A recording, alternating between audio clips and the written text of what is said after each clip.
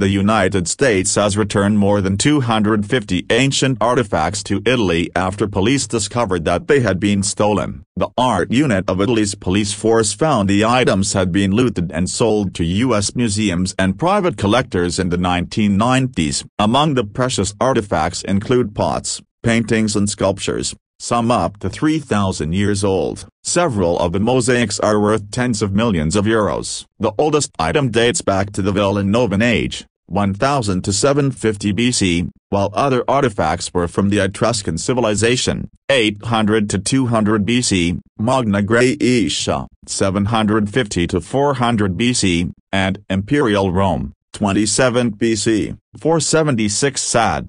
Most artifacts had been stolen in the 1990s, then sold through a series of dealers, with one selection apparently being offered to the Menil Collection, a museum in Houston, Texas. The Italian Culture of Ministry said the artifacts were on display in the Menil Collection, but a spokesperson for the museum denied this and said they had never been a part of the collection. The spokesperson said the museum had been offered the artifacts as a gift, but instead referred the donor to Italy's Culture Ministry. The ministry said the owner of the collection spontaneously returned the items after police found that they had come from illegal excavations of archaeological sites. Separately, the ministry said that 145 of the returned artifacts had come from a bankruptcy procedure against an English antiques dealer, Robin Symes, who amassed thousands of pieces as part of a network of illegal traders.